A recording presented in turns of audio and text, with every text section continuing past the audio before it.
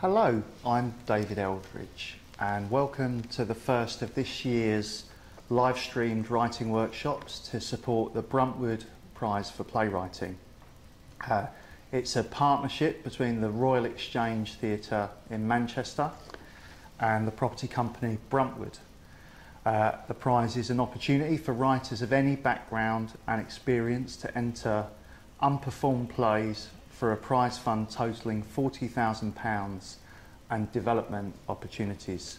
So we're here this evening in Bruntwood's NEO to begin to explore some of the issues that I think are the most important ones for playwrights to consider when they're at any stage of their writing career, really. And what I thought we'd do this evening is that we'd, I suppose, look at the three areas of particular importance and significance to me, actually. So they're areas of playwriting practice that are particularly relevant to my own plays. So we're going to have a look at some extracts from some of my work as a way into it. Sorry, there's no Shakespeare or Ibsen or anything like that, but it's quite good to use examples from my own work just because they're really easy for me to access and really easy for me to explain in a really clear and concise way to you and for people that are tuning in to the live stream and are catching up with it later on YouTube, etc., where I'm coming from on all of this. I kind of really wanted us just to kick off straight away with a reading, really, which is from my first play, Serving It Up, and the scene that we're going to read is the penultimate scene of the play, and just to give you and everyone else a bit of context for this play. Basically, Sonny and Nick are best friends. They're guys in their early 20s living in East London, in Hackney, in the mid-90s. So the play is kind of set around the time when I wrote it. And the plot of the play is quite a simple one, really, which is that Sonny and Nick are best friends. But Nick, unbeknownst to Sonny, is having an affair with Sonny's mum, Val. And there's a bit of a kind of a complication that comes during the course of the play, which I think the only other thing that you need to know and everyone else needs to know before we read this aloud, where there are these girls called Teresa and Wendy that the boys hang out with a bit, and Sonny's got a bit of a thing for one of them, and he believes that Nick kind of has been queering his pitch a little bit, do you know what I mean, with Wendy. So this is kind of the penultimate scene of the play where we feel, you know, that things are building to a bit of a climax. So what I'll do is I'll read the stage directions, and I know some of you are going to help me read this extract, and we'll just crack into it, and I'll say when we're going to stop, and then we can have a bit of a chat about it afterwards, if that's okay. Are we all ready to go for it? Yeah, great. All right, brilliant. So Act 2, Scene 6 of Serving It Up. Sonny sits on the sofa in the flat reading a copy of The Sun. A doorbell rings off stage. Sonny gets up and goes out to answer it. Sonny and Nick enter. Sonny sits down and picks up the paper again. I got it, Sonny. I fucking got it, didn't I? When did you start? Monday. Got to be at the depot by 6 o'clock, though. Jesus, last time I was up that early, I was tripping my tits off. Won't be doing that anymore then? Now you're working? Oh, no. I might not be out as much, but I'm still going to trip out. Never know, Sonny. Might be able to get some Charlie now I'm earning. You watch, we'll soon be doing lines of coke through £50 notes. Off Finland? It's a start, Sonny. Yeah, great. Do what?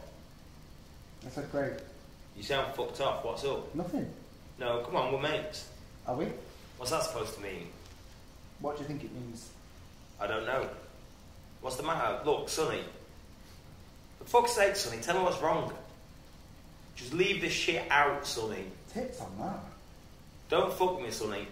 What is this moody bollocks? Nothing. You ain't fucking jealous, are you? Piss off, Nick. Is it then? I know you've been seeing her. What? Tell me the truth. I don't. I'll kill you. Sonny, She reckons you haven't, but I know you've been fucking her. I couldn't help it. Oh yeah? Val's always so nice. What? Val, That? My mum. Wendy's told me. but I thought Val... No. Sonny sits in stunned silence. The jumper and card. From you? The jumper and card? I thought it was strange. I'm sorry. Shit, you still have the price tag on. $9.99. Is that what she's worth? I didn't mean it. What? With the tag on? You've been fucking my mum, you cunt. I could kill you now, you bastard. Sonny, Don't fucking speak to me. I don't want to hear it. We're meant to be mates. I trusted you. I don't trust anyone. I trusted you. Shit, I would die for you, you cunt. I would die for you. So, Nicky boy, how long's it been going on? it's only happened twice. Only? What's the matter? Sack of shit was she? No. You come. Sonny lunges at Nick and throttles him. They fall onto the floor and Nick gasps for breath. They struggle. Sonny slaps Nick around the face. Don't fucking cry. Fucking bollocks. Bollocks. Get up, get out. Go on, fuck off. Nick exits quickly. There's a long pause. Sonny picks up the Sun and sits down on the sofa. He reads. Val enters with 2 bags of shopping. All right, Sonny. Put the kettle on for me, would you, love? She goes off stage into the kitchen. We hear a voice. I saw Nick on his way downstairs. He ran straight past me. You haven't been on that funny stuff, have you? Nick didn't look very well. She wanders back in. Do you want some cake, Sonny? It's a Victoria sponge. I know you like Victoria sponge. I got 2 in Tesco's. Special discount. Sonny? I don't know. You and your moods. She goes back into the kitchen. I know where you get your moods. It's your father's side of the family. Your uncle's just the same. I saw Nick's mum in Tesco. She said Nick got a job at the depot. She comes back in with the tray, 2 mugs of tea and the cake cut in 2. Here you are, love. I cut you a bit of cake anyway. I know you like your Victoria sponge. You all right, Sonny? Sonny? Sod it, I'll eat it then. She eats half of the cake very quickly, punctuated by gulps of tea. Her mouth's half full. Are you sure you don't want any cake? She carries on chewing. I don't know if I can manage all this. Eyes bigger than my belly. I saw Nick's mum in Tesco. Yeah, I know. She said Nick's got a job at the rubbish tip. You didn't say anything about it, Sonny. No. You are in a funny mood. Too much of that pop makes your brains go funny. I like Nick. You should try and take after him a bit more, Sonny. It's a wonder you haven't thought going down that rubbish tip. Whatever else, people always have rubbish to get rid of. Now there's a business that's never out of work, and I bet there are some good bits and pieces thrown out that you can pick up. You know your Aunt Vi? Well, she knew a bloke who was on the dustbins. When she was caught with him, you'll never guess what he found. A solid diamond ring. Amongst all that filth and muck, a diamond ring. He had it valued. Guess how much it was worth? 2,000 quid in 1969. Didn't tell anyone he found a ring. He told them all he'd won the pools. He paid everyone in his block of flats a week's rent and treated your Aunt Vi to a weekend in Blackpool. I don't think your Aunt Vi was very grateful. I think she thought she was after Sonny's fame. She starts to hum Viva España and then laughs at herself. Bloody hell, Charlie never has any of that look. And I'll tell you, Sonny, I wouldn't mind Blackpool. I'd like to see the lights. I got a new cleaning job, Sonny. You'll never guess where. Harrods. Oh, you should see it, Sonny. It's beautiful. Beautiful. And the toilets. You've never seen anything like it in your life, Sonny. Lovely tiles. I don't expect to say this about any other laugh, but I would have those tiles in my kitchen. Pokey little thing that kitchen is. Can't swing a cat. 2 of us who've got jobs today. Me and Nick. You see, you can get a job if you really want one, Sonny. You should do what's his name said. You know, Norman. Looks like a bit of a skeleton with a bald head. Anyway, you should get on your bike, go out and look. There's nothing wrong with good, honest, hard work. We've done it in the past and we'll do it again. Now I'll tell you what's wrong with this country, Sonny. We've become mollycoddled. The immigrants are the only people used to hard work. Now whatever you say about the Pakistanis, they know how to work. What do I get for my cleaning? £1.50, £2 an hour? Not much, but it gets me by. I'm not proud. I don't mind not having much. People like us have always been poor. But I know I'm honest and I've never needed to take drugs. You lot have got it made, Sonny, sitting on your backside, claiming the dole and going out thieving. Now I know you do it. I don't know how you've got the cheek sometimes. Do you know, Sonny, that pair of jeans you put in the laundry bag last week still had the labels all over it. And it was a size 42, so I know it wasn't yours. Anyway, I know you haven't the money to afford to buy them.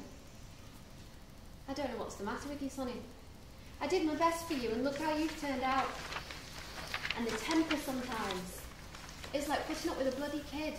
And that mug you smashed in the week, that was my royal wedding souvenir, that was. And I only got it out because there wasn't a clean one in the kitchen to be had. You don't lift a finger. And the habits. That was my favourite mug. The only thing I had, Sonny. Your bloody father chucked the scrapbook out with the rubbish. That wedding was beautiful. Beautiful, Sonny. Charles and Di. That beautiful dress. Beautiful. Didn't I cry? Didn't I cry, Sonny? Sonny stands. Where are you going? To the pub. What for? I'm going to get arseholed. Funny mood you're in. I want to see Nick. Fantastic, thank you. Thank you very much for reading, you two. So just want to sort of talk a little bit about that and why I'd sort of chosen to sort of begin the workshop with that extract and why it's so important to me.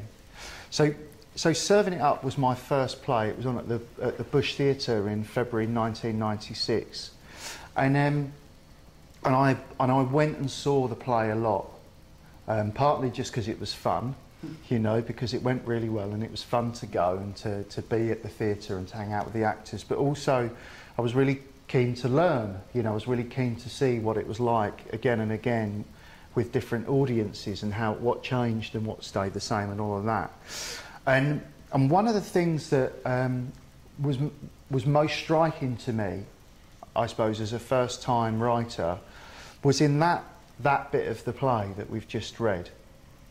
Because what occurred to me when I was sitting there watching it every night was that when Val comes back in, you know, so the boys have their dust up and all the rest of it, it comes out and Val comes back in.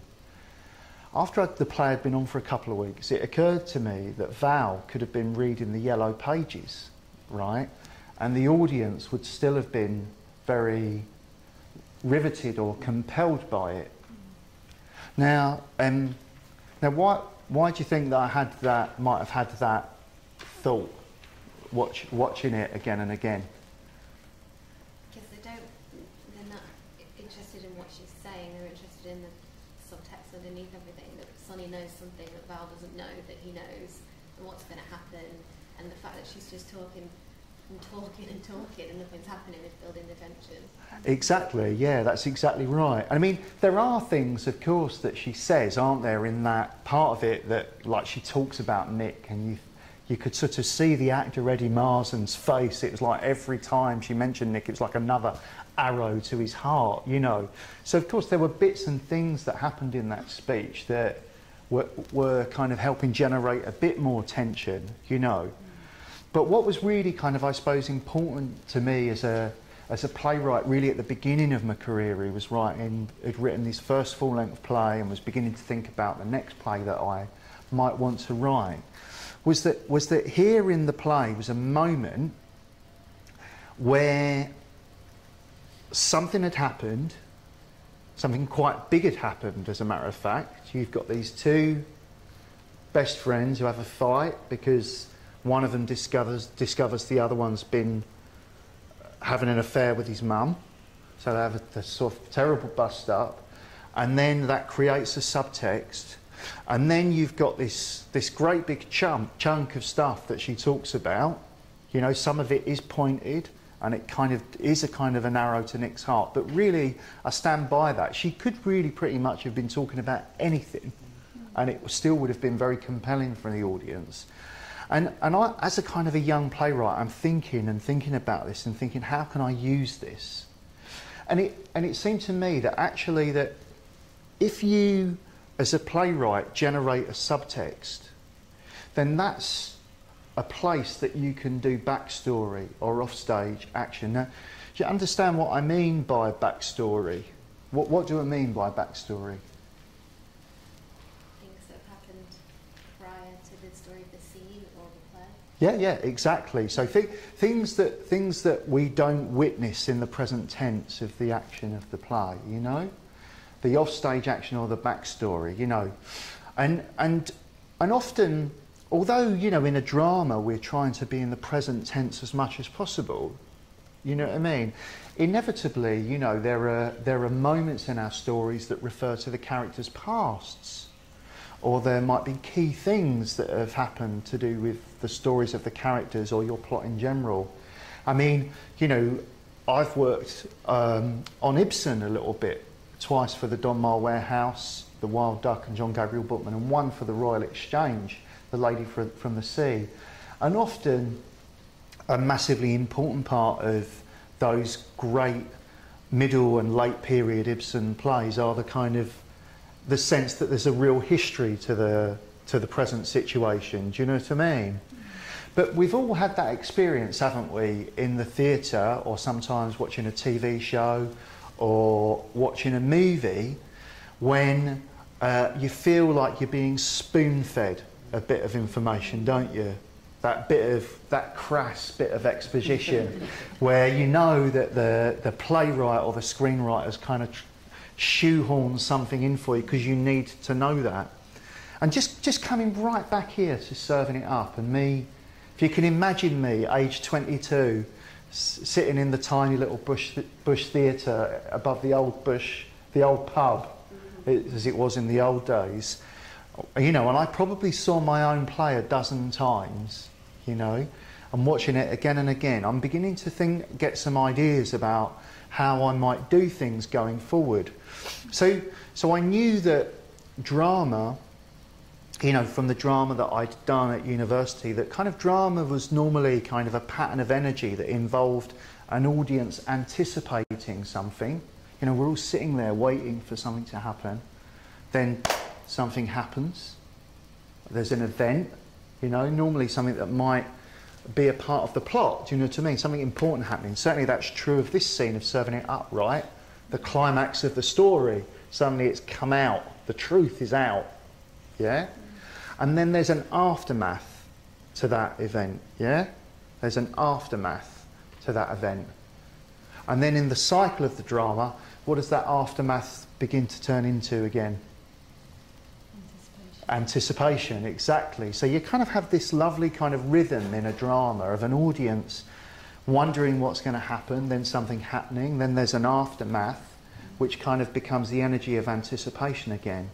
And I suppose what I realised for myself when I was sitting there in the Bush Theatre, when I'm watching this again and again and again, this bit of the play, is I'm realising that if I try and do backstory, you know what I mean, or something to do with the offstage history of the show, of the characters, or that, if I try to do that when the audience is in the energy of anticipation, then that's when it feels like shit exposition. Yeah? That's when it feels like you're spoon feeding an audience. Yeah? Because an audience is sitting there, you're trying to work out what's going on, right? You're looking for clues, you're anticipating what's going on, and you don't want the show to dollop it on with a ladle. Do you know what I mean? Because you're enjoying working out what's going on, waiting for the thing to happen, aren't you?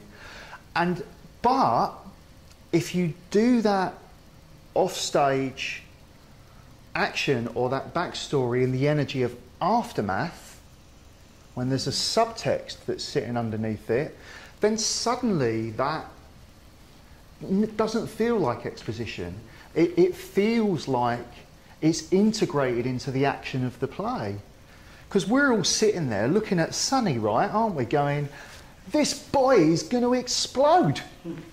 He's just found out his mum's been having sex with his best mate. He is going to explode. And she's talking about her day, and she's talking about Nick and all the rest of it. There is very definitely a subtext that's sitting under it. And it was such a moment of revelation for me, you know. And I honestly, and I'm not exaggerating in any way, I've been doing this for 24 years now. And these 24 years later, whenever I write, I'm always thinking about this. Because the history of the characters is something that's often really important to me. I'm often, what's happened that's led to this situation that we're focusing on now and the core action of the play, there's often a big history to that, and often telling the story of that is so important to the play, right?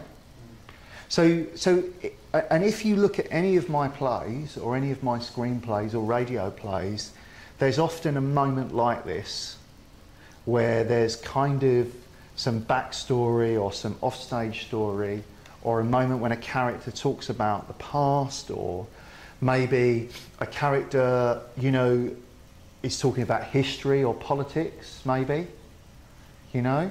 I mean, those moments can be deadly for an audience if an author gives a character a speech that articulates the political viewpoint of the playwright. Do you know what I mean? We've all had those bad moments in the theatre, haven't we? Do you know what I mean? Ah, it's the thesis of the play. It's the argument of the author. Well, that's fine. It's fine to do that, but give it a subtext. Have something sitting underneath it. So this is stuff that isn't just stuff that I say to other writers in contexts like this one. This is part of my practice, week in, week out. I think it's really, really important, particularly if you are a kind of playwright where the history of the world and the history of the characters and what they've got to say about the world beyond the immediate dramatic action of the play is important. So, like, what I'd really like to do is I'm a great believer in doing, and a great believer in doing things through practice is basically to test this idea. So what I'd like us all to do now for maybe a bit more than 5 minutes is just to write a scene or a moment of drama between that's 1-2 pages maximum, because we're only going to have maybe 6-7 minutes, something like that. So concentrate maybe on 2 or 3 characters, and I just want you to explore this idea in the scene. And this is of course something that everyone that's coming to this workshop later on who's with us live now can do as well, because we'll have a short break for that when we kick off. But what I want you to do in this scene is to test this idea. So what I want is to try and create some kind of sense of anticipation where the audience is kind of wondering what's going on in this situation. Then have something happen. Yeah? Have something happen. And then, in the aftermath of that event, maybe have one of your characters talk about something that's happened earlier in the day or in the past in some way. Yeah? So would you like me to give you, before we go to that task, would you like me to give you a further little example of that just off the bat beyond the scene? So, for example, if Bex and I were in a scene together sitting in silence, yeah? Right, we would be creating an atmosphere of anticipation, wouldn't we? So you might write as a stage direction, Bex and David look at each other. No one says anything, they just stare at each other. Right? Then, if Bex said to me, I don't love you anymore, I'm leaving, that's the event, right? That's the thing. Yeah? That's the event. Yeah? Right?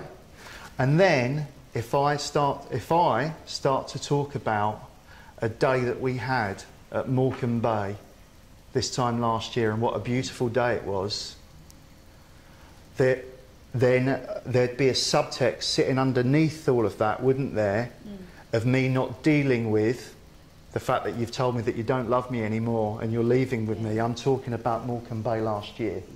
So that's a simple example of a little scene that you could write literally in a page that tests this idea. So has everyone got what I'm asking you to do, roughly? Yeah. Okay, yeah? Yeah. Brill. Okay, so what we're going to do now is we're going to just go to a break of about 6 or 7 minutes to give everyone a chance to do the task and for you to do the task wherever you're tuning in for. All right, well, we'll be back soon. Thank you.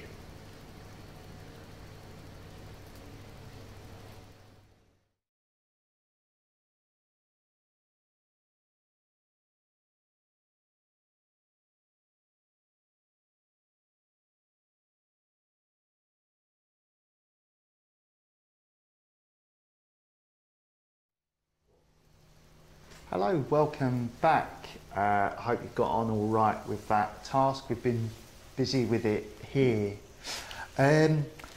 Jane, do you fancy having a read of your one? Okay. That'd be great, and then we can maybe have a little chat about it afterwards. Okay, it's mother and daughter sitting in a room holding hands. Mum. But I feel fine. Daughter, that's not relevant. Of course it is. But Mr. Fitch doesn't know me. I went out on my own. I spoke to Nancy, fed the cat. Do you know that cat's wrong? Mum, what do you mean wrong?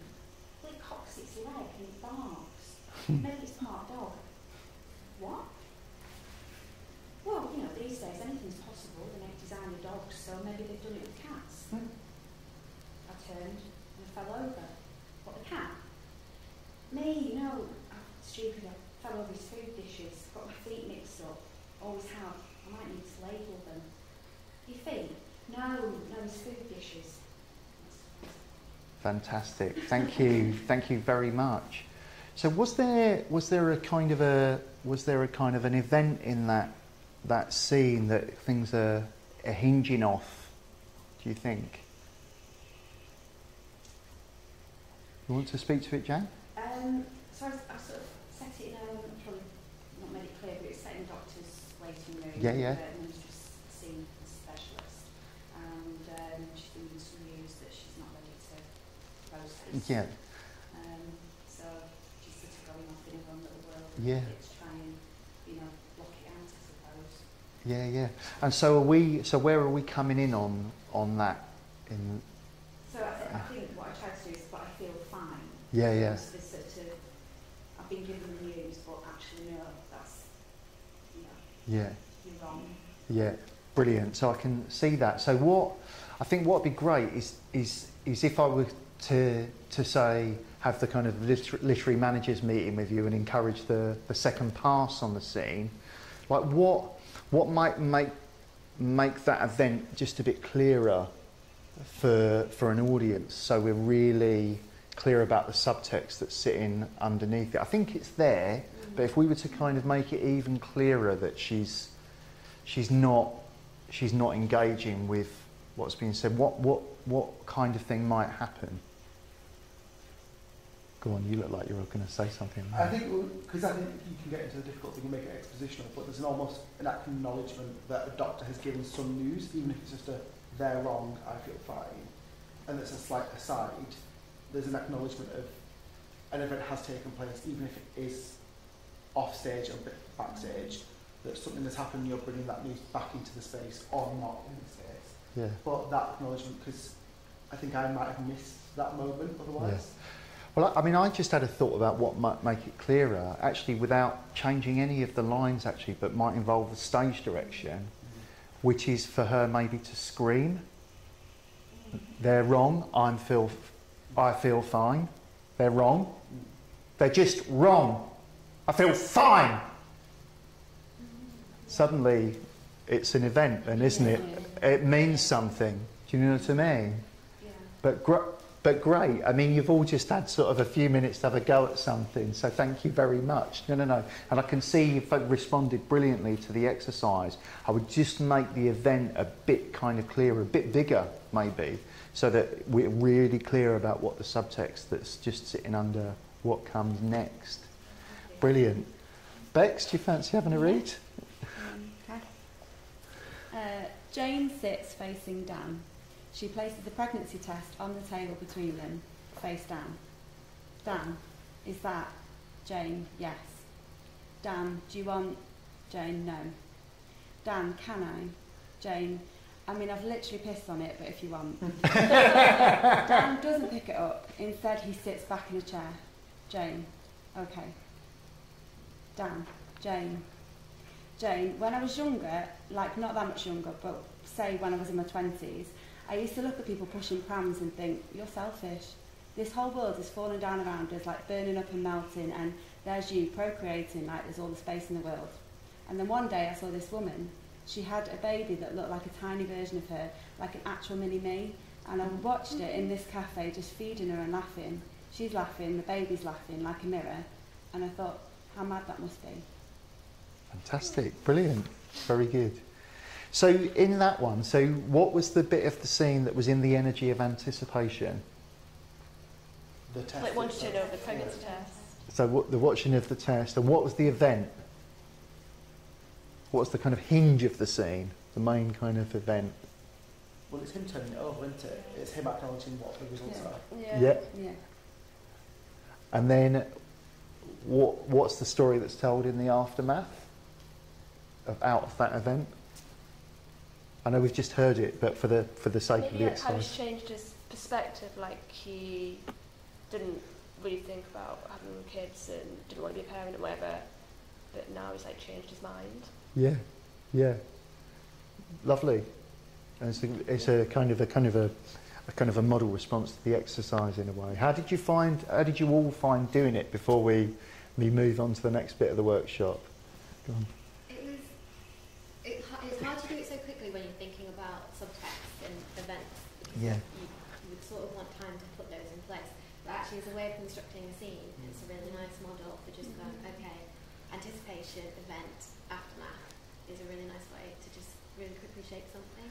Yeah, well, of course, if we're working on a scene like this might be something that you might sweat blood over a number of weeks, right? Do you know what I mean? And a number of iterations and drafts. So, of course, let's all take that as a given. Do you know what I mean?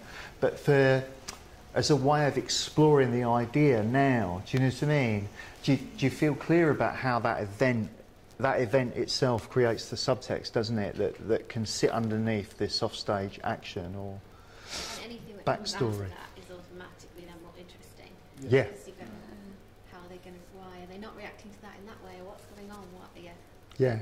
Well, in a way, that was a bit the example I gave just before we went to the task between us, wasn't it? Which was my character was just not referring to the fact that I was just being dumped, was I? Yeah. You know? So that was completely kind of sitting under it. You look like you're about to say something there. No, I find it really, I think it's a really interesting way of, like, I think you can get away with more as well. You can get away with stuff that feels a bit more like you wouldn't normally, like if they were having that conversation, you wouldn't necessarily say all that stuff and it'd feel a bit clunky, but actually, when you do it like that, it feels like you can get away with more stuff and it feels like more real and Yeah, there's a thing as well, like, I mean, I think it's quite good, there's nothing wrong as playwrights thinking about the crafty nature of what we do in this way. Like, I love, comes from Alan Ayckbourn, I think, the crafty art of playmaking or something, his book is called, you know, the craftiness of it. I know Martin McDonagh has a thing of always hiding a plot point with a joke, because kind of the audience the audience is too busy laughing to think about this kerplunk of the plot point that's just gone in, you know? Yeah. So I sort of think that's quite good what you're talking about, do you know what I mean? Yeah. It's the bit of what we do that's the skill. With the event, because afterwards is so then dramatically charged, I don't think it's not necessarily, I don't think getting away with stuff, it's the fact that everything then does have like everything has a dramatic action, everything's acting on each other. Whether, like you said, it could be the yellow pages, but that she's doing something to him. Yeah. But because everything has dramatic connotations. That's because right. You've created such a charged environment. That's right, and I think it's absolutely right because you're constructing something that's inherently dramatic, aren't you? Rather than writing conversation, you know, and that's certainly, you know, when. You know, all of you have all, like, done much more than this. Do you know what I mean? You're already, all of you, come into the attention of various theatres and have been talent spotted and all the rest of it. So sort of just you know, not referring to you, but sort of thinking maybe about writers who are just beginning to have a go. Often a thing that I come across quite often is the writing of kind of conversation, just getting characters talking, but not necessarily having anything at stake. And I think that's a bit what you're talking about, isn't it? Is that it's a way as well of ensuring that there's a dramatic imperative if something's happening. I think it's really difficult, and personally, to write, for me to write in this way, to actually get to the point straight away. Yeah. There's a lot of time spent crafting this scene and trying to build up really nicely to this point, thinking that you've done your audience a service by doing this. But actually, by doing this is much more interesting for an audience. But I know it sounds a bit odd, but I feel really, it's getting the confidence to actually go in at this point. Yeah. And I think that's something, it takes a long time to be comfortable with yourself and be confident, I think, in your own work to get to that point. So I think this is a great exercise. Yeah, well, I completely agree that confidence is really important for all writers to try and have the confidence to begin in, and that's something that never goes away. But I would say also, I think that there's something that you can slightly force yourself to do it in the way that you can construct your stories as well. So thinking about beginning a story rather than beginning a scene and getting characters talking to get to a point. And that's actually something I'm going to come to in the last part of this workshop. So actually going to address that quite head on, actually. So just sort of moving on slightly now for this next part of the kind of workshop. We've not got a reading as a way of leading us into this, but I just want to sort of talk a little bit, and then we'll set up another task or exercise for everyone to do, again in the same manner of testing an idea over about 5 minutes. Again, it kind of goes back to kind of when I first started writing in particular, but has carried on through my whole writing life, particularly with the writing of a first draft. I think this is important to what I want to talk about next, and that's the issue of writing on the nose. Do you know what I mean by writing on the nose? Yeah. So maybe a quick explainer for anyone who's tuning in who maybe is not so sure what that means. What's writing on the nose? So kind of the idea of writing everything that you're seeing in front of you and being able to go, oh, hello, you are doing this. Yes, I am. It's that really two-dimensional way of portraying a person, rather than going, people are really complex and don't always say what they actually mean or want to say. That's right. So characters saying what they're doing. That's exactly right. It's a brilliant definition, you know. And I think it's really common for a first draft, actually, because often in a first draft, however much planning you've done in advance, and we vary, don't we, as writers? Some of us like doing a lot of planning. Some of us like doing a little bit. Some of us like to just get into the blank page and see what happens.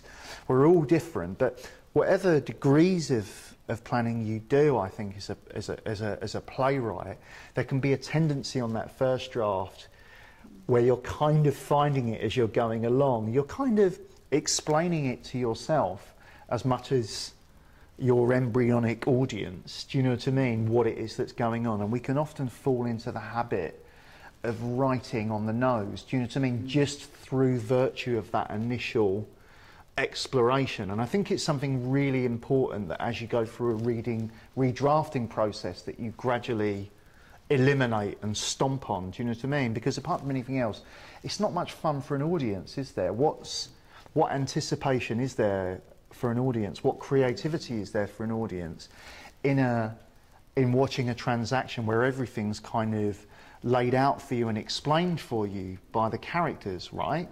So it's really important. But also, I have a way in that I try to find that really helps with this, which is to do with the relationship between the physical action and the spoken language in a scene, in a moment of drama. So I remember, in those first years of writing, I remember reading David Hare, I think, one of his essays on playwriting, and I can't remember much what the essay was about, but I remember David Hare said in it that, you know, he was quite sort of narked that the novelist Martin Amis had said somewhere or other, he'd made a remark that writing plays must be easy because it's only writing dialogue. And I remember I sort of felt outraged at second hand just reading this as well, you know, and kind of quite understood David Hare's anger. And also I sort of realised that it wasn't just that it was quite patronising, it also seemed to me to be kind of fundamental misunderstanding of what it is to write a play, to write a drama, you know? Because surely what we do as playwrights is we create a script that's a template for dramatic action, for a drama, yeah? And in dramatic action, it's, you know, what's going on between the characters moment by moment, what they're doing to each other that's moving the story forward. We're going to touch on that with your lovely comment just before about what's at stake and something, you know, there being a dramatic imperative where the characters are trying to do things and want things.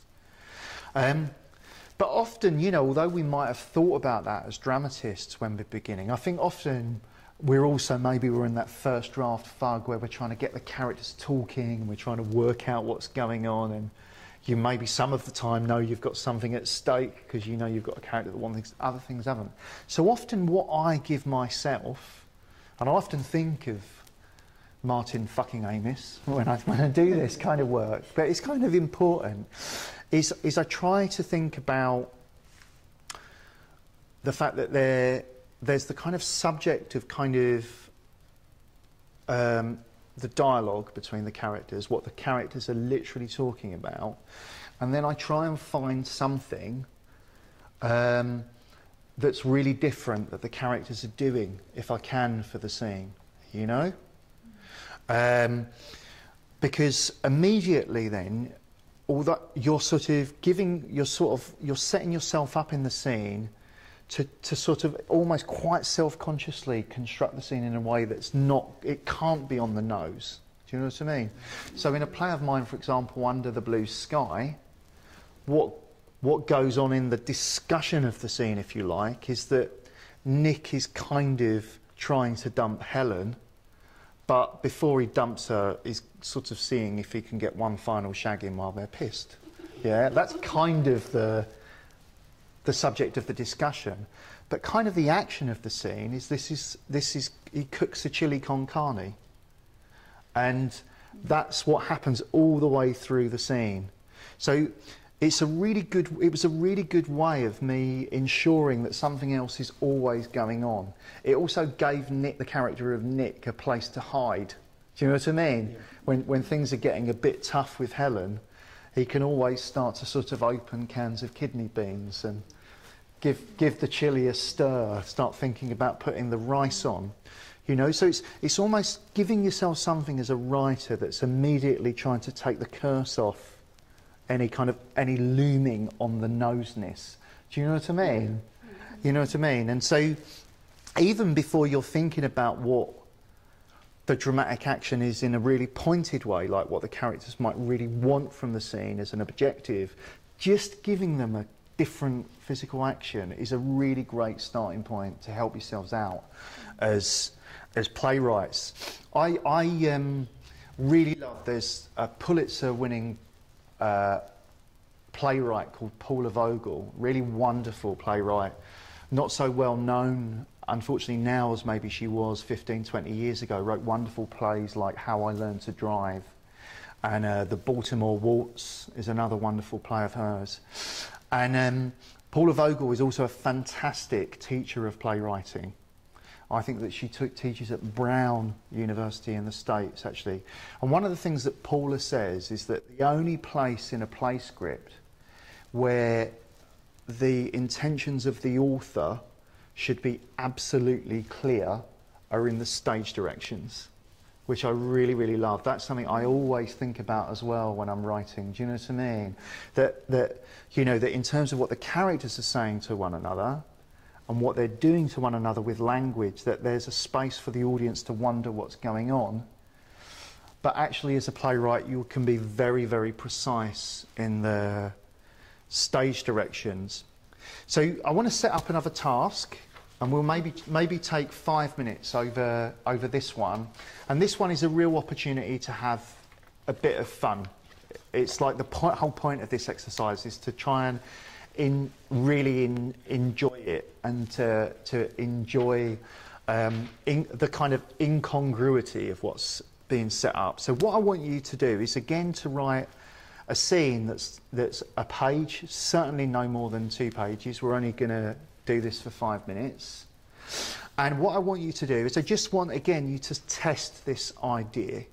So it's not writing on the nose. The way that you're going to ensure that you're not writing on the nose is that the characters in the scene, and I'd maybe concentrate on just 2 characters, yeah, are going to be doing something in the stage directions that they're not kind of doing in the spoken language.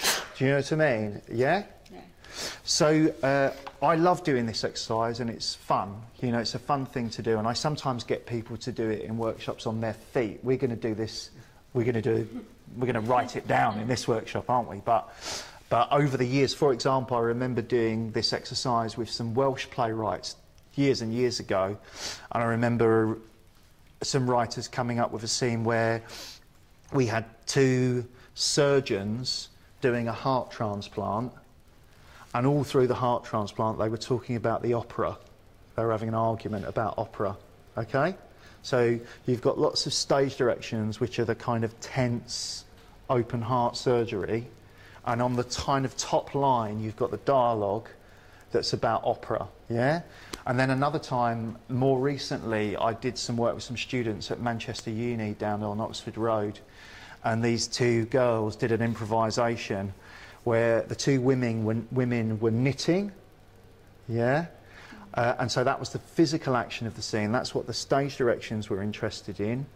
But the language, the top line of the scene, was about a big drugs deal, yeah? It was all about weed and selling weed and all that stuff going down. So enjoy the exercise, enjoy the incongruity, yeah, is what I'd encourage you, and anyone at home that's going to do this task now or later on, really enjoy the incongruity of it. Does everyone understand what I'm asking you to do?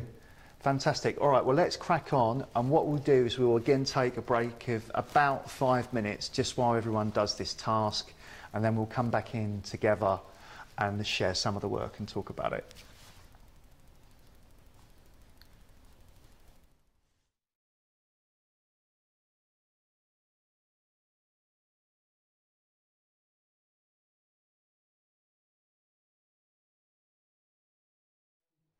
Welcome back, everyone. So, Amy, do you fancy having a read of your scene, please? Thank you. Okay. A and B are constructing some IKEA flat pack furniture.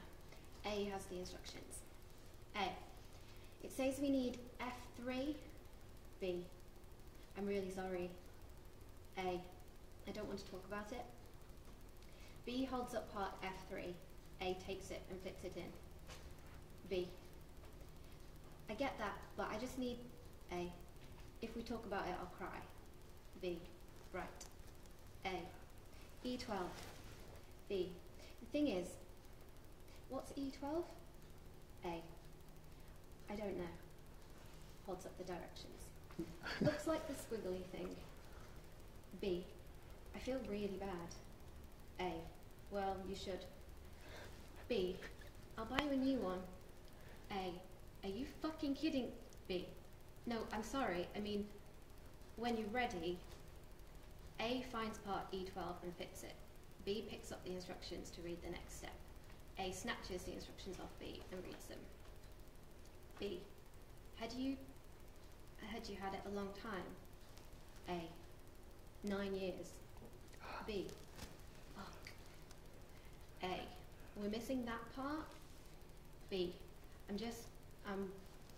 Fuck. I just didn't see it. It ran out so fucking fast. A starts hammering and trying to force in a piece that doesn't fit. B. I only saw the tail and then... A. Will you shut up and help me? Blimey. Wow. So I think that one worked really well, didn't it? So first of all, what's the physical action that Amy's written in it? What the character's like doing? So what's she written in the stage directions? The trying on, are they kind of trying to build the IKEA set furniture? Yeah, great. And what's the sort of the subject of the increasingly fraught dialogue between the characters? So you gave that a little gasp then, didn't you, Bex? I thought it was going to be that they'd broken their phone, like, or something of theirs, and then when I thought it was like, oh, they'd just broken something, and I was like, oh, that's. But then, like, when you were like, it's got a tail.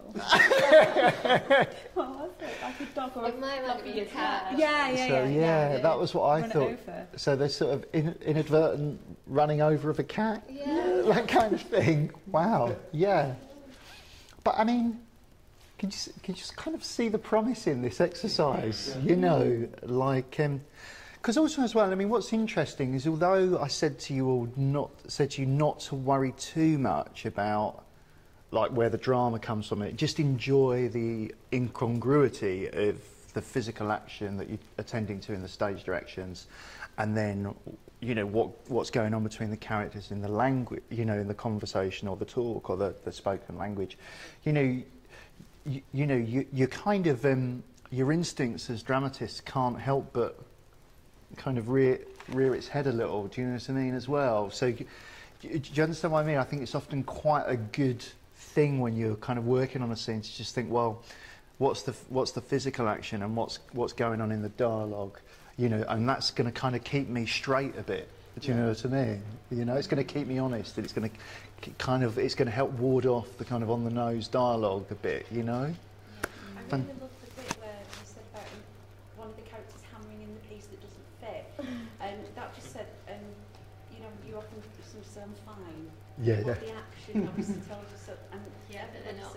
Been there, but I've just got that in my head of, you know, somebody trying like making around racket or getting really angry with this piece of furniture. So I thought that was visually that was wonderful to watch. Yeah, I mean, I think probably there touches many chords. The slightly sort of fraught assembly of IKEA flat pack furniture is something that quite a few people probably recognise. That was great. Thank you. Do you fancy having a read as well? Yeah. Michael sits outside a shopping room changing rooms on a stool. Peter is inside, unseen, getting changed. Michael, he's a knob. Peter, yeah. Michael, a lying, cheating, cock-rotting cunt. Peter, don't get so stressed. A shirt flies over the curtain. No good, get me a medium. Peter heads over, picks up a medium off the shelf. Michael, stressed, I'm fucking Zen, mate. Peter, Zen people don't say fuck. Michael, you'd think he'd have been tested. Michael passes out a pair of chinos. Again, don't fit. Michael, maybe he did and just, dunno, failed. Peter, he gave me crabs, of course he failed. Michael, fuck. Peter, exactly. Michael, no, as in, fuck, I'm stuck in these jeans. Excellent. That's, again, a fantastic response to the exercise. Well done. So, again, just to kind of briefly analyse it. So, what's the physical action in that scene? What's being written in the stage directions? Someone trying on clothes in a shop changing room and getting frustrated. Yeah, fantastic. And what's the subject of the spoken language or dialogue that's transacted between the characters? Someone's like failed an SDG test, isn't it? Yeah.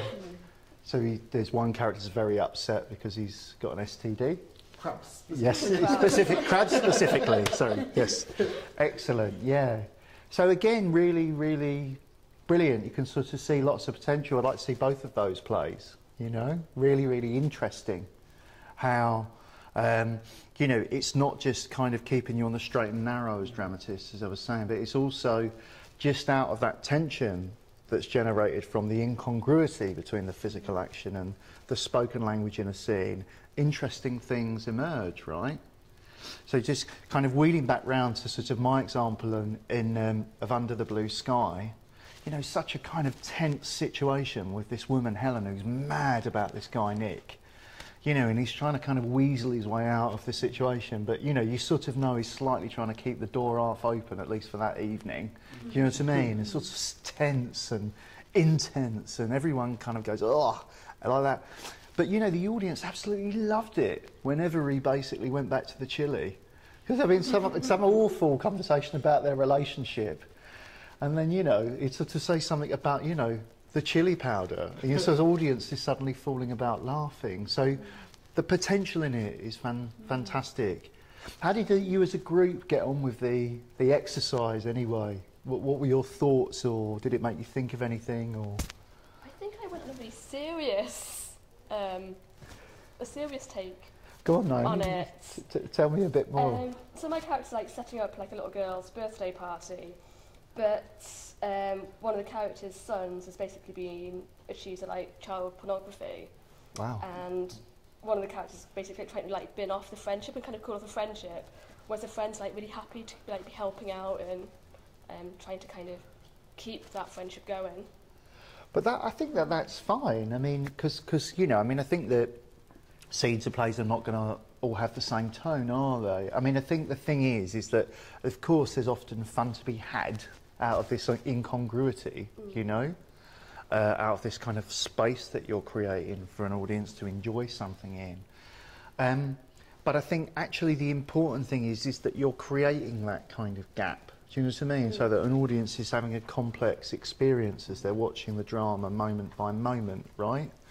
And if there's a serious tenor to the scene, then that's fine. What you've described sounds enthralling, actually, you know, so it's just maybe got more of a serious... a lot of tension over them chocolate fingers. Yes, of course. I think that's great, though, 'cause it's giving the audience another level of something to interpret and Yeah. try to figure out what's going on and what the relationship is. It's another way to read it all and think, oh, what does that mean? Yeah, of course, of course.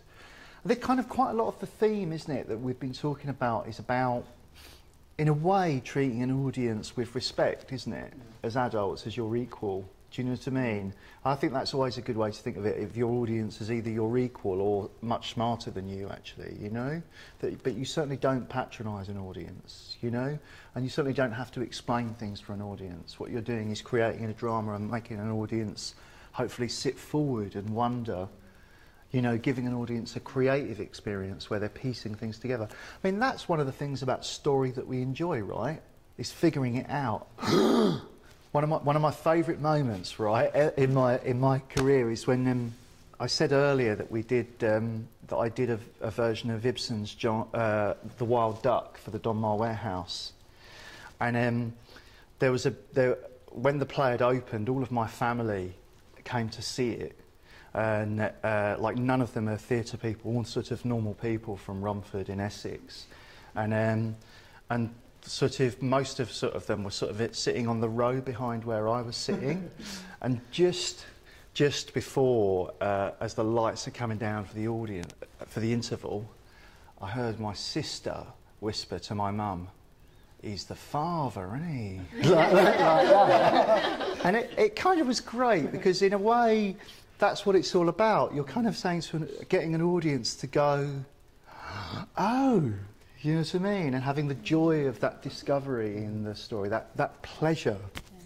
Fantastic. So I sort of thought what I'd do is just talk a little bit more for a bit, if that's okay with you. And thanks again for that fantastic response to that task.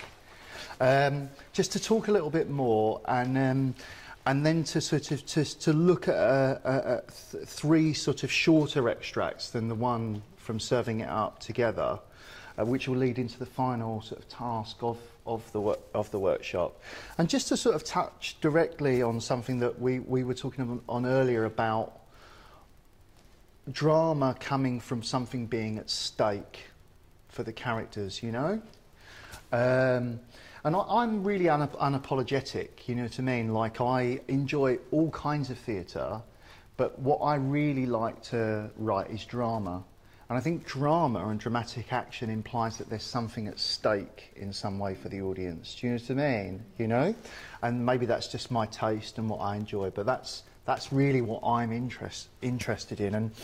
And it was interesting in that last exercise. As I was saying before, that I wasn't too bothered for that exercise if you didn't think about where the drama came from. I just wanted you to explore the incongruity between the spoken language and the physical language.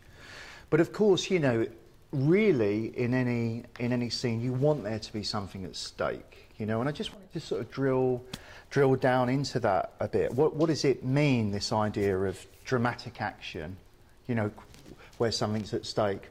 And I sort of a few years ago came across this this kind of quotation from this story guru that I just wanted to share with you and everyone that I think is really good. I've got no idea who this woman is. This woman called Martha Alderson. She's just a story guru that's based in America. But I really like this quote, and I think it articulates things really, really well. And she says, "What is dramatic action? Running is action. It's just not dramatic action. Dramatic action means there's plenty of conflict, tension, suspense, uncertainty, fear in the scene. All of this equals, in other words, drama. Without drama, your protagonist running is simply movement. Without the sense of the unknown, action is simply movement. Without great doubt about the character's ability to succeed, i.e. will she or won't she, action is simply movement. Without something or someone other than the protagonist in control of the action, action is simply movement." So what we've got here is movement versus dramatic action.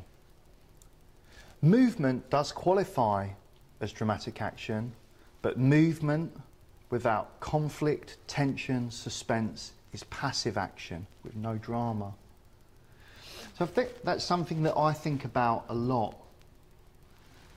And what I think about is how do I ensure that there's something at stake? You know, how do I ensure that the scenes are dramatic, that I can compel an audience via drama? I often turn to something that David Mamet says. Now, I know David Mamet has become a more controversial figure, shall we say, certainly in recent years, for various reasons. But I do think a lot of his earlier writing and public thinking about dramaturgy is really compelling. And I don't know if any of you know this, but in 2005, David Mamet was kind of showrunner for this drama called The Unit, which I think was a drama that was being made for CBS. And he sent this memo to the writing team of The Unit, all the other writers on it, because they were having a lot of trouble with the execs, who he called the penguins, the people in suits, who wanted the writers to give the audience information. But he was really annoyed by this because he thought that what their job was not to spoon feed an audience with information. Their job was to tell a story and create drama, you know. And honestly, look it out. The memo to the writers of The Unit. I'd encourage everyone to look it out. It's such a fantastic document. It's like a kind of an email rant, really, but it's full of pearls for dramatists. And I just kind of picked out this one where Mamet turns his attention to this question. What is drama? Drama, again, is the quest of the hero to overcome those things which prevent him from achieving a specific acute goal. So we, the writers, must ask ourselves of every scene these three questions. Who wants what? What happens if he doesn't get it? Why now? The answers to these questions are litmus paper. Apply them, and their answer will tell you if the scene is dramatic or not. So again, you know, it's kind of, you know, these things, you know, like I suppose that I'm talking to you about through this evening, they're all like things that are like trying to that are kind of keeping me honest Do you know what I mean? You know, I'm working away, you know, and even after all these years, I'm still can find myself bumbling through a day. Do you know what I mean? As a writer, you're trying to find your way through a scene, and maybe you've planned something in abstract, but then the reality of getting the characters talking, it doesn't kind of work, you know, I'm bumbling along like everyone else in my own way, you know?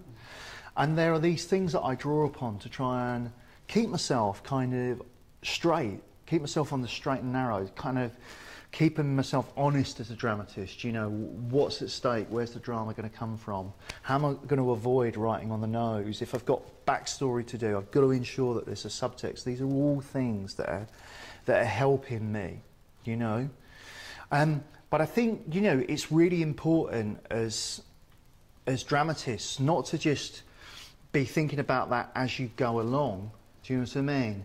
But it's also about kind of setting that up right from the beginning. And I know this was something that we touched on earlier, Jane, which is how do you as a playwright, you know, kind of almost kind of avoid the syndrome of kind of writing your way into something. Do you know what I mean? It's a very common thing. I think particularly for first draft, I certainly am doing this all the time, you know. I've been doing this for 24 years, writing my ways into things, and I'm sure I'll be doing it in another 24 years. You know, we all have that first draft thing. But I do think that there are some things that you can do as a dramatist in the way that you set up a story, basically, that really kind of help with this and help the idea that right from the beginning the stakes are really high, basically. You know, and that there is something big at stake. So just in the way that you conceive of something, you're saying to yourself as a playwright, right from the top, there's something big going on here. So what I wanted to do was, instead of kind of explaining that further, was to read the beginnings of three of my plays. So, and literally, like, not as long as the Serving It Up extract. Just like a page, couple of pages of each, and then we'll just talk into this idea a little bit about what you're setting up at the beginning of a play to ensure that there's something at stake, and that from the very beginning of a play there is a drama in play. Do you know what I mean?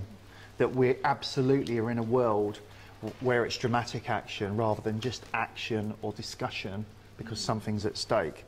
So first of all, I just wanted to look literally at the first page of a play of mine called The Knot of the Heart.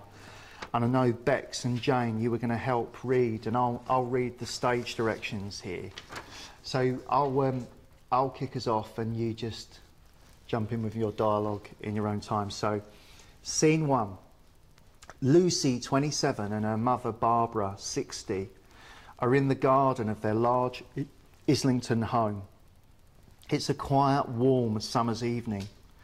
Barbara drinks from a glass of red wine. Lucy takes an empty Bic biro from her cardigan pocket and a folded square of tin foil. She unfolds it, tears some off and wraps it around the biro to make a tube which she hangs out of her mouth like a cigarette. She replaces the biro, tears some more foil to make a flat oblong surface, and then takes a small lump of heroin out of a small wrap which she puts on that foil. Will you hold it for me? I know what that is. Lucy looks at her mother. You've never minded me smoking joints in the garden. This is too much, Lucy. Mummy, I'm 27. I make my own choices. I do my own thing. Fine, when Zach comes down, we'll go into Gibson Square.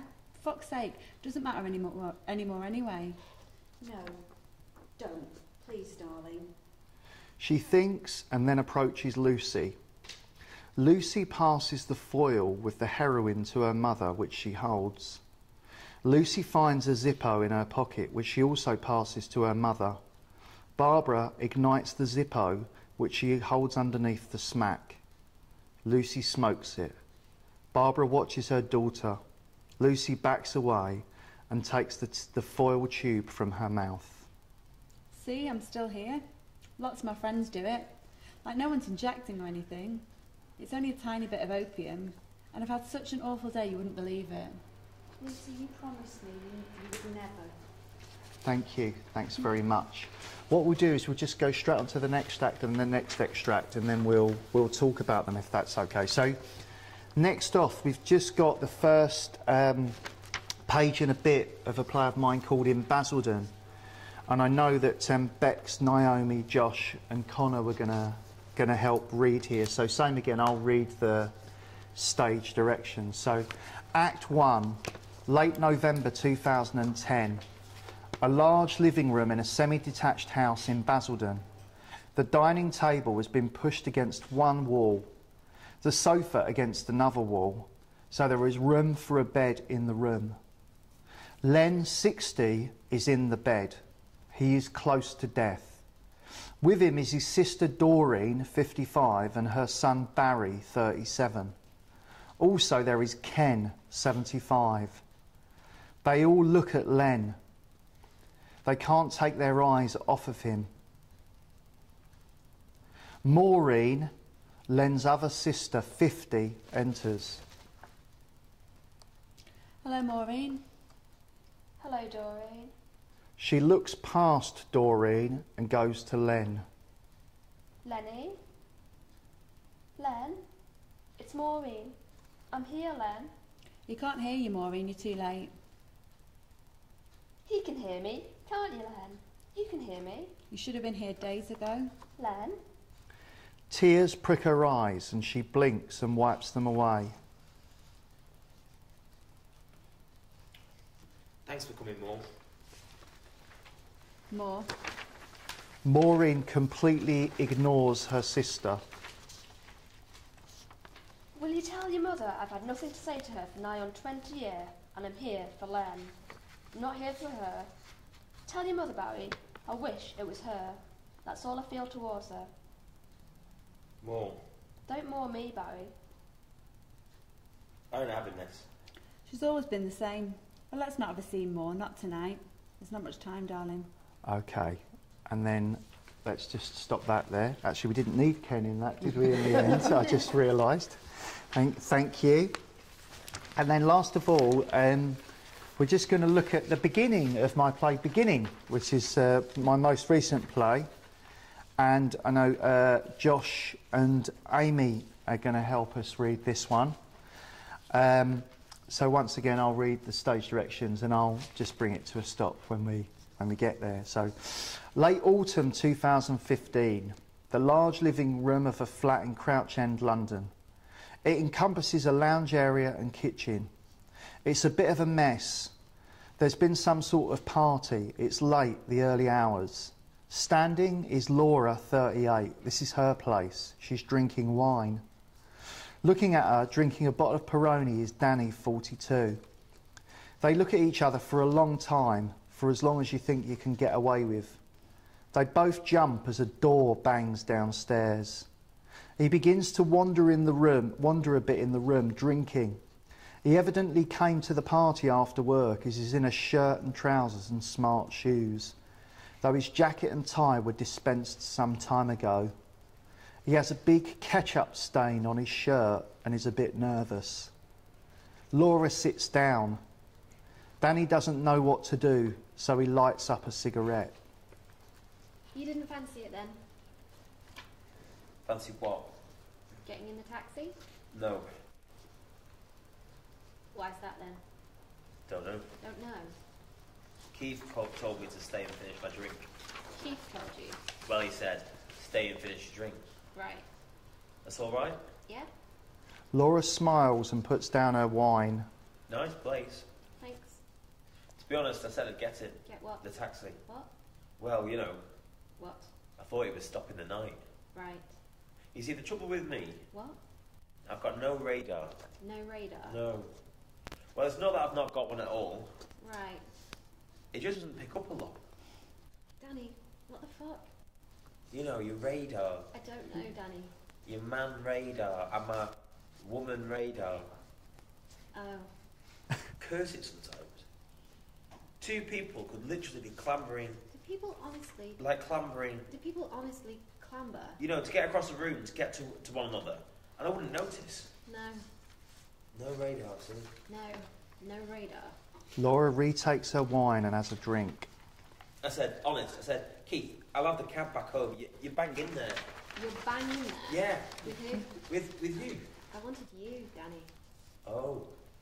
Like I said, no radar. No, Danny. So I've taken up internet dating. That plenty of fish, dear me. At least you know where you stand. Hardly, Danny. Have you? At least if you meet a fella at a bar or a party, you can look him in the eye and make a judgment. Well, the other like you, have you done? He's not my friend, by the way. Who? Keith. No. He's just someone I know. Right. He told you we were friends, right? Yeah, he did. We're not. I've declined friend requests on several occasions. Harsh bitch. Laura gives him a look. Like, obviously not harsh bitch, harsh bitch. Should think not. Like, obviously you're not. Well, I'm relieved you don't think I'm a harsh bitch. And I'm not sure you've got my sense of humour. Keith's a bit of an odd one, a cryptic one. A bullshitter. Sometimes I just say to him, spit it out, mate. A blagger. There's no need to be so fucking spooky, is there? Like a monumental and barefaced liar. Laura, I know he's a cunt, but he's my mate. All right. Okay, thank you. Thanks very much. So I think that those three scenes have all got something in common. What might that be? I think, as you can tell from quite early on, the reason why it's the play, if that makes sense. Like it feels like it's the most important part of these people's lives at that moment, which is kind of why we're seeing it. Yeah, I think that's true. Like what happens? I mean, I do think that's true. I think that's an excellent answer. What happens quite quickly in each of these scenes? They subvert what you like. They subvert what you're expecting. So you see a mum and daughter, and then one of them's like taking drugs. It's like instantly, it's like it wrong foots you almost like an audience, I suppose. Does that make sense? Like Yeah. It totally subverts whatever that thing that you're expecting it to be. It's not. It's going to be something else. So with the Knot of the Heart, right, which was the first extract we looked at, is Lucy smoking heroin in her mum's garden in front of her mum for the first time ever, with her mum's help, because her mum doesn't want her to go across the road into Gibson Square, a big thing or a small thing? Massive. It's quite massive, isn't it? Yeah. And so if you think about in Basildon, right, what is it that happens at the beginning of in Basildon? Someone's dying. So someone's at the very end of their life, and then what happens? But someone's Family caught. that haven't seen each other or spoken to each other for a really long time happen to be in the same room. So- All of a sudden, So two sisters have not spoken for 20 years, not seen each other for a long time. Their brother is on his deathbed. And what does one of the sisters say to the other one? That she wishes, Yeah. I wish it was you that was on your deathbed. Is that a big thing or a small thing? big thing. Yeah. Yeah. And just again, and finally, in beginning, you've got these two people, Laura and Danny, that are in this situation together. What happens now in this one? I don't think it happens in the others. It's happening on page 1, page 2. I think in beginning it's more around kind of page 3-ish of it. So you've got a little more. The play gives you a little more of a kind of an in of some kind of energy of anticipation here. But what is it? What's the big thing that happens in beginning? It's when Laura says that she wants Danny rather than Keith. Yeah. Yeah. So is it a big thing or a small thing to have the guts to say to someone, I wanted you to stay the night, actually? Big thing. And they're not just big things, they're all firsts. It's all something completely that's not happened to them Yeah. before. Yeah. Go on, say a bit more about that. That's really interesting. Well, it's the start of a story. It's kind of like when you're talking about quests earlier on. You need for quests to start. You need some sort of trigger. That's the start of the drama. That moment where you go. It kind of like all these things. I've not read or seen any of these plays, but I guess they're kind of like it's almost like the question or the kind of the conflict in a tiny little moment. I guess is kind of then kind of expanded in a kind of very big way. Yeah. So in answer to the thing that we were talking about earlier, Jane, a bit, is this, I think that what you can do as a writer in kind of the construction of the whole thing, so even before you start to think about writing that scene, in terms of the construction of the whole thing, is you can make a decision as a writer to begin the play with something really fucking big happening. Yeah? Do you know what I mean? Just make a decision as a writer to begin a story, not to tread water as a writer and then begin the story on page 10. Like, I always kind of think, so again, like thinking about this toolkit, these things that I have that are trying to keep me straight as a playwright, to all these things that are helping me over all these years. Like, something really big in the first 3 pages. And if it's on page 1, even better. Now, of course, that's not right for every kind of theatre writing, you know?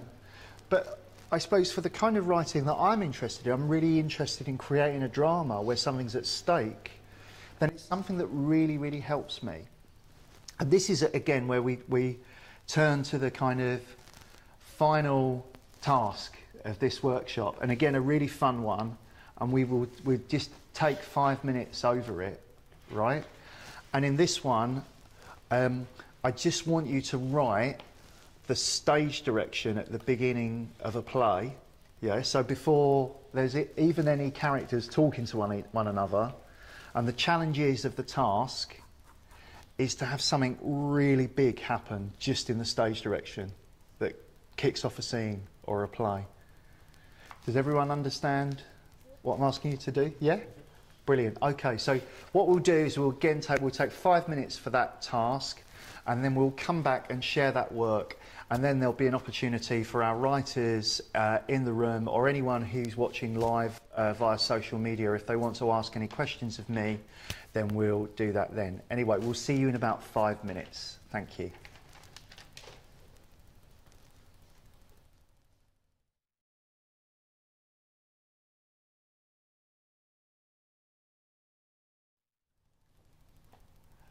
Welcome back, everyone. Thank you. Now, Naomi, how did you get on with that one? Do you fancy having a read? I'll have a read. We'll have a go. Fantastic, thank you. Okay. An empty cafe.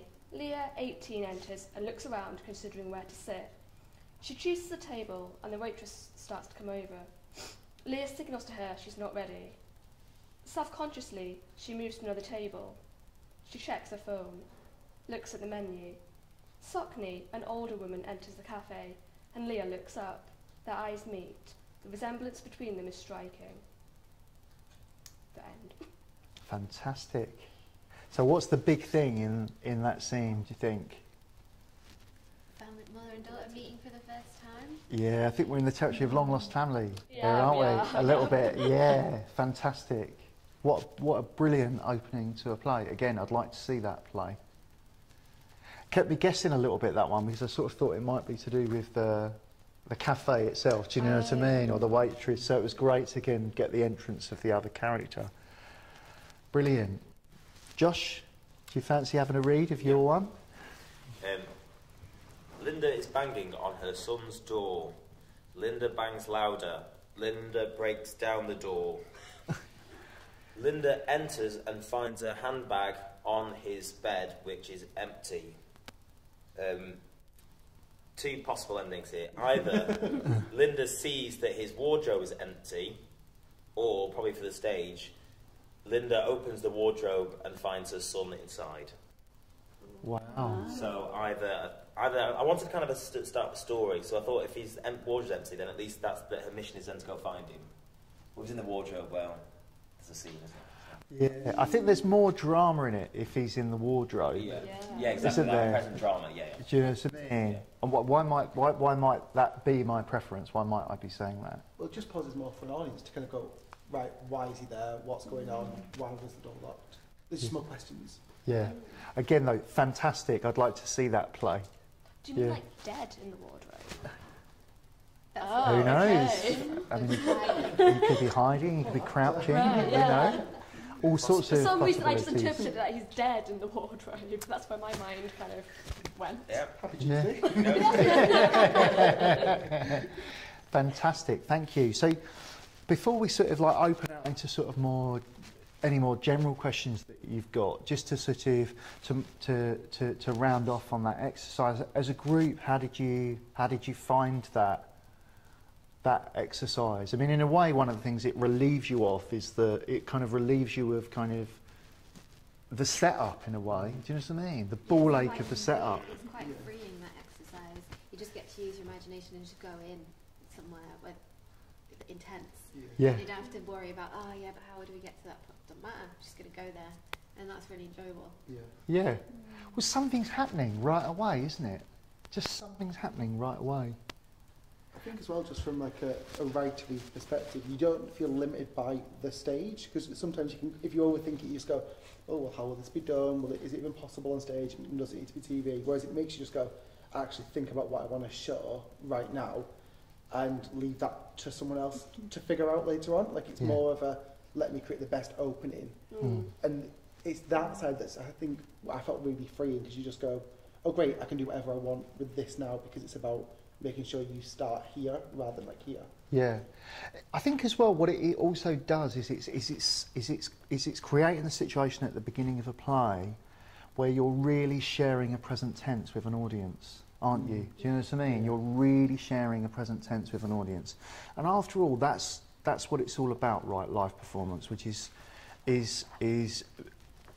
an audience and a story in a room together, experiencing it together moment by moment, and not being in a situation where an audience is in a room with a story that's setting itself up to a beginning.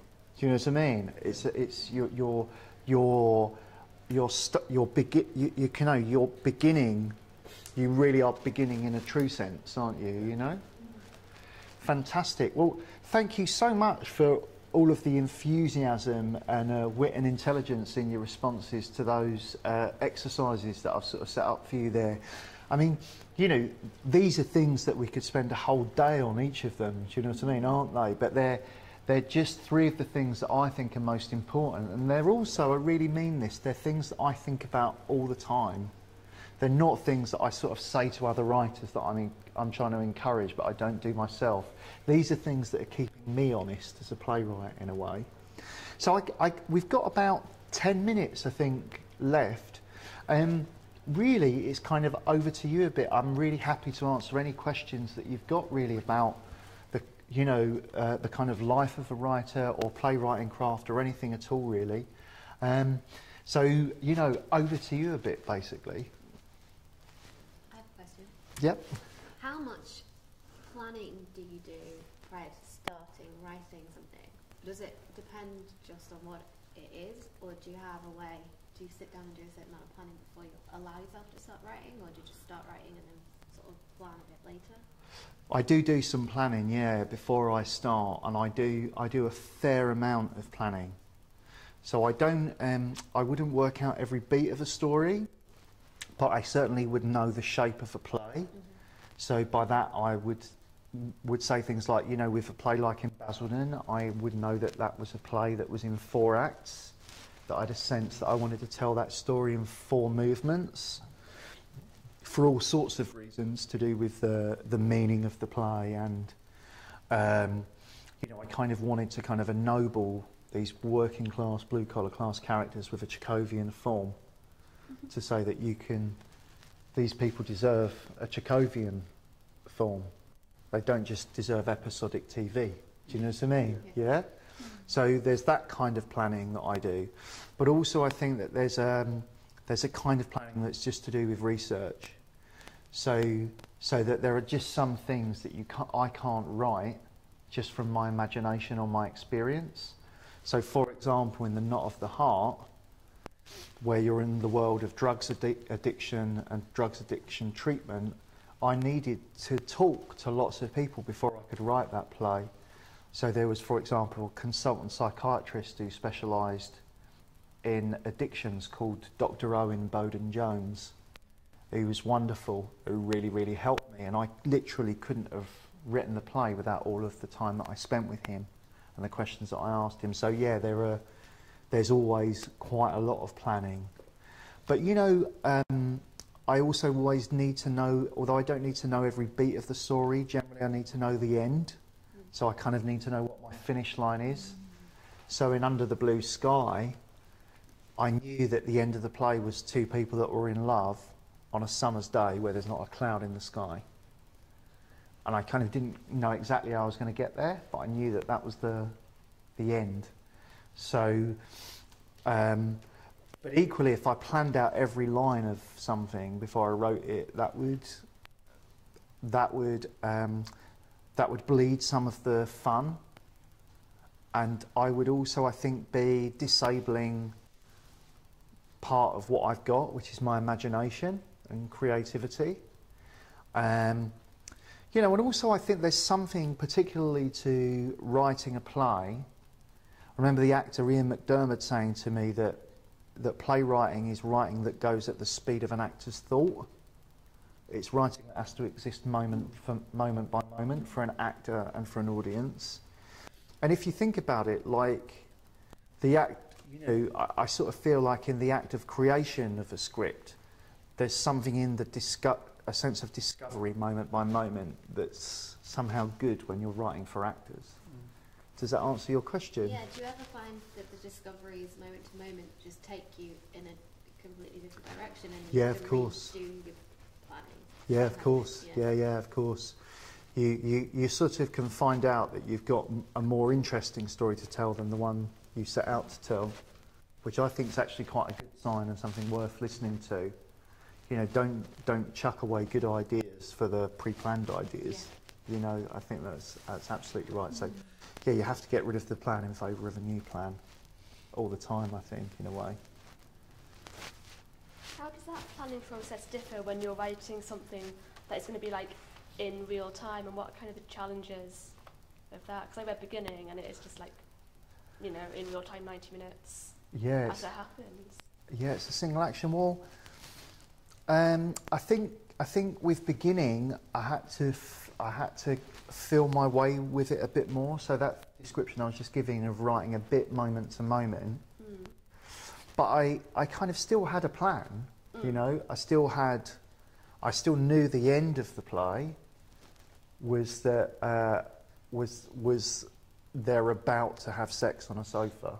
You don't see them have sex. You kind of lights come down as they literally are about to get on the sofa. So I knew that was the end of the play, and I knew that there were all these, you know, these moments that are important, key moments in the story, like Laura telling Danny, kind of fessing up that she kind of had a bit of an agenda, and you know, him finding the courage to tell her about his background and things like that. And then also moments in the action, like them dancing and listening to music as a way of getting through the evening, because it's all gone a bit Pete Tong, you know. So, so yeah, there was that kind of like I felt almost like they were the tent poles of the play. But I kind of had to feel my way with that play a lot more, because it's all a single action and in real time, as you say. You've just got to stay absolutely truthful to the characters, you know, and where they are at 2 a.m. I mean, it's a really interesting thing. When I wrote Under the Blue Sky, the first act I really plotted out in quite rigorous detail, and it worked really well for me. You know, what I was talking about with Nick and Helen and the cooking of the chili, and that worked really well. And so then when I came to Act 2, I tried to do the same thing with Act 2. But it didn't work, and the reason it didn't work was because the characters were completely pissed. And because the characters were completely pissed, it just didn't feel truthful to organise the writing in that way. So I had to write that act in a much freer way, you know? So you have to be true to the characters a bit, I think. Does that answer your question, Naomi? Possibly. Kind of? Okay. Can I ask, early on, yeah. I guess the question is kind of relevant for you now, like early on, when you were writing a play, just to continue the planning thing, what was your relationship to other plays? Like, did you read other plays whilst writing, or go and watch plays? And then if you did you allow that were they specifically chosen because of what you were writing, and did you allow that to slip in to your work, if that makes sense? Yeah, a little bit. Yeah, of course. Yeah. So, for example, in the first years, there were quite a lot of elegantly structured, realistic plays that had quite symmetrical sort of structures, like sort of 4 scenes in Act 1, 4 scenes in Act 2, with a bit of kind of shape to that. And, you know, I think Patrick Marber's Closer, which was, I think, on in 97, was quite influential. So I think quite a few of us were kind of writing in that form a bit and looking at each other's work and how those plays worked. But I think then, you know, as the years have gone by, you're sort of looking at the kind of the tradition you're in, and you're also looking for clues as to how to do it. So for In Basildon, although I wasn't, you know, although I had this idea of ennobling my characters with the 4-act form, I didn't really want to write a Chekhovian atmosphere, because that wasn't quite right for the play. But I did look at all 4 of Chekhov's major plays in some detail, just to think about how a story's told over 4 acts. And I was particularly interested in the movement of time between Act 3 and 4. So sometimes in those big those major Chekhovs, there's a bit of a gap. I think it's only in 3 Sisters, isn't it, that there's less of a gap between Acts 3 and 4. So it really helped me, you know. It really helped me that. Yeah, and when I wrote Under the Blue Sky, that's a play that's kind of like a theatrical triptych, like this idea in visual art of 3 panels with a kind of a narrative, or linked by theme, if not by narrative. And so I kind of knew that there were 2 other plays that were kind of theatrical triptychs. There's Wallace Shawn's play, A Thought in 3 Parts, and Robert Holman's play, Making Noise Quietly. So I just had a look at them, you know, and sort of tried to figure out a bit how they worked and what could help me in some way. I mean, I think, you know, someone mentioned earlier this thing of confidence. And I think sometimes when you look at the plays that you're standing in the line with, even if they don't always give you like some practical clues as to how you're going to crack the problems in your drama, what they can give you is a bit of confidence. So in Under the Blue Sky, I was like, well, these playwrights have written in this kind of triptych form. I'm going to have a go. Do you know what I mean? So I think confidence is always a big thing, isn't it? Yeah, I do look at other people's work. I mean, if you come into my office, I mean, I'm a geek. I mean, I've probably own something like 600 or 700 plays. Yeah, I've got quite a big play collection now. Yeah. It's ridiculous, really, but it's true. So do you find the adaptations that you've done, as that how different is that obviously to writing your own play? What do you have to do differently? And how has that since informed your own work? Massively, yeah. So firstly, like, it is different because it's not come out of my body. You know, writing is a physical act. It's something that, it's not just a thing of the mind. It's something that's coming out of your body. You know, it's coming out of a whole you. The act of writing, and so working on something that doesn't start with you in that way. It's a kind of getting to know you process, I think, and getting to know it intimately until it feels a part of you, is how I feel about it. So, like, I often don't want to presume to have the author's authority in rehearsals of an adaptation or a version, because I think, well, that would make me a bit of a fraud, because I'm not Ibsen, you know, I'm Ibsen's adapter. And so, you know, in the room, I definitely would pose myself as Ibsen's defender. Do you know what I mean, in the room? But I do, by that stage, feel as emotionally involved as if it was an original play of mine. And I think that's absolutely correct as well. I don't think I should ever be adapting anything that I didn't care as much by the end as I did an original play. And then the second part of your question, I've learned so much from working on other writers' material. And I think that if you look at my plays, actually, that there's a kind of before adaptation, so before Feston and Ibsen, the plays are quite characterful and character-led. Do you know what I mean? And then you see the plotting and the story elements of my plays getting stronger and stronger and stronger. And this is partly just because, you know, these Ibsens, they're like great oak trees. They're made of, they're so solid. You know, they've got these great kind of stories, these big muscular stories. I mean, the director and playwright Peter Gill sort of said, well, you know, if Ibsen was writing, you know, 50 years later, he would have been doing these big MGM Hollywood films. Do you know what I mean? These great muscular things. And so they're really valuable. And I've learned so much from the work I've done on those stories, and I'm really grateful for it, because, you know, I think if you're open to it, you learn so much.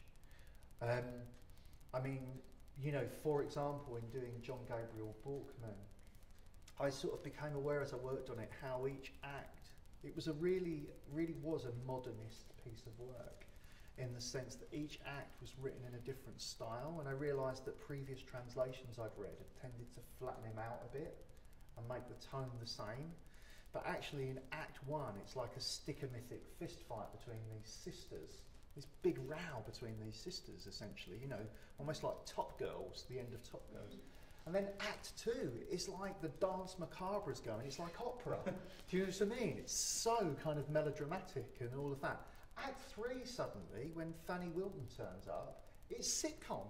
And Ibsen's writing the space for the laughter and then shutting down the laughter. And then, by the end, we're on the mountain, and it's like Beckett. And Borkman's dying on the mountain, and it was incredible to work on something like that, because you learn so much. Anyway, they're really inspiring, so I would encourage any writer to, you know, if you have the opportunity to work on great material like that, because you do get so much from it. I'm really sorry to say we're just after 8 o'clock now, so we probably need to draw to a close now, but thank you very much for your participation. You've been a fantastic group. I've really enjoyed it. Thanks for your enthusiastic and witty responses to the exercises, and thanks to everyone who's watching wherever you are, on your iPhones or iPads or computers or whatever medium you're tuning in on. I should just say though, this workshop will be available on the writerplay.co.uk website shortly, and there'll be captioning.